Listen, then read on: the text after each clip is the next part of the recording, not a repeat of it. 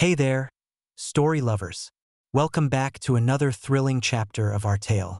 Today, we're diving into Chapter 2, where the magic of stories and the weight of fears collide in the most unexpected ways. Picture this: a cozy library, walls lined with books that hold the secrets of the past. Our young heroes, Eli Thompson, Maya Chan, and Liam Patel, are gathered around a round wooden table, the scent of old paper mingling with the aroma of hot cocoa from a nearby cafe.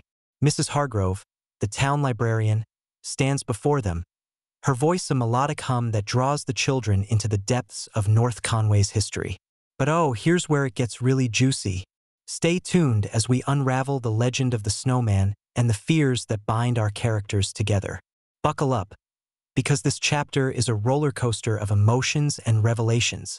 Now, this reminds me of those classic tales where the setting is as much a character as the people in it.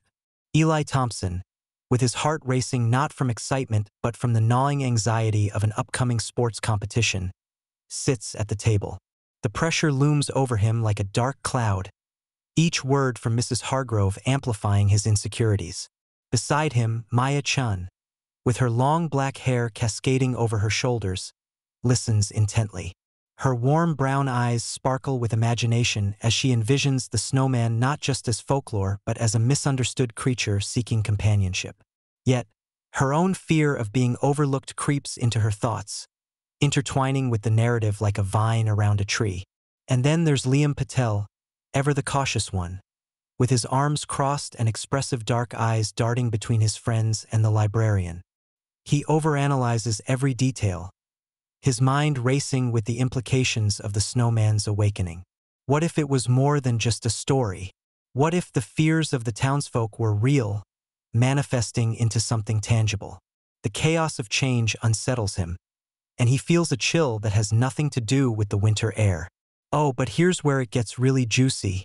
But what if I told you that the library, once a warm and inviting space, suddenly feels eerily charged? As Mrs. Hargrove speaks of the snowman's connection to the children's fears, a sudden gust of wind rattles the library windows, sending a shiver down Eli's spine. The atmosphere shifts, and the children exchange glances, a silent understanding passing between them. They are not just listeners.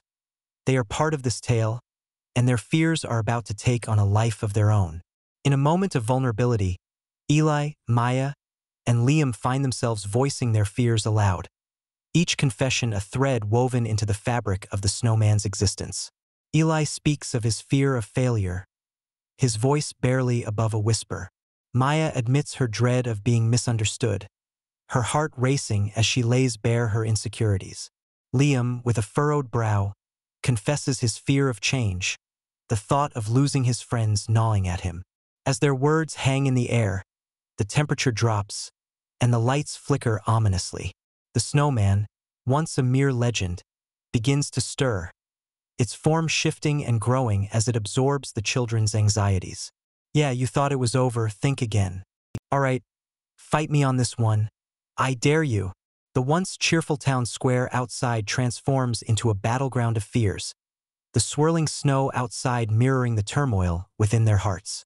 Determined to regain control, the children know they have to confront the snowman and their fears head-on. With a shared resolve, they step out of the library, the festive lights now casting long shadows that dance around them. The air is thick with anticipation, and as they venture into the snowy woods, they feel the weight of their fears pressing down, but also the flicker of courage igniting within. The chapter closes with the children entering a virtual reality world, a realm where their fears would take physical form, and the snowman awaits them, a menacing figure that embodies their darkest emotions.